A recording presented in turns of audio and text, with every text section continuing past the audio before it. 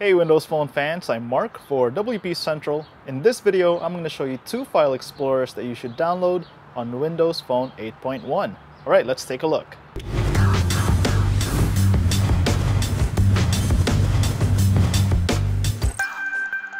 So the first file manager that we're looking at is Airai Explorer. Here you'll notice the screenshots, music, documents, and downloads folder. And with the little thumbnail to the left, it doesn't look that pretty.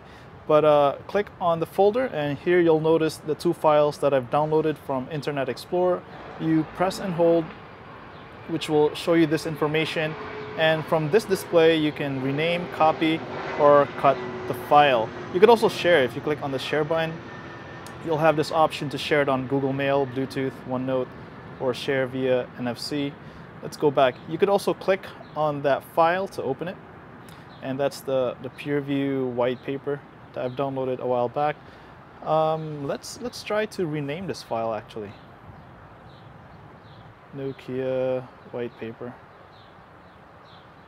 What's great about Airai Explorer is that it supports SD cards, so meaning you can transfer and move files around between your micro SD card and your phone storage. However, this Nokia Lumia icon doesn't have a micro SD card slot, so I won't be able to show that to you. What I don't like about Airai Explorer, let me just show you real quick here, is that these information below the name of the folders and files. Perhaps the developer can maybe display that in a better way because that doesn't look pretty at all. Airai Explorer is a free download from the Windows Phone Store, so definitely give that a try. The next app that we're taking a look at is Pocket Explorer. It looks cleaner. It does the same thing as move, edit, rename, things like that. So here's the library. You have music, pictures, videos, and downloads. Let me click on the downloads folder and you'll notice the two files that I've downloaded from Internet Explorer. If you click on one file, it will open that with your PDF reader. That's my PDF file that I've downloaded from before. Let's go back to music. I've downloaded a couple of ringtones.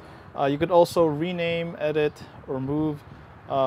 These are the options right here. You could move it to trash, rename, share, uncheck. But my favorite feature on Pocket Explorer is this thing here at the bottom.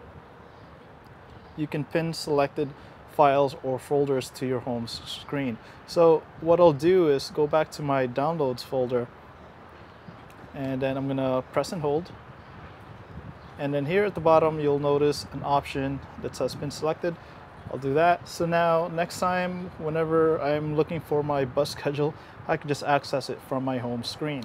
So that's Pocket Explorer. There's a free unlimited trial at the Windows Phone Store. However, if you like it, you can buy it for $1.99.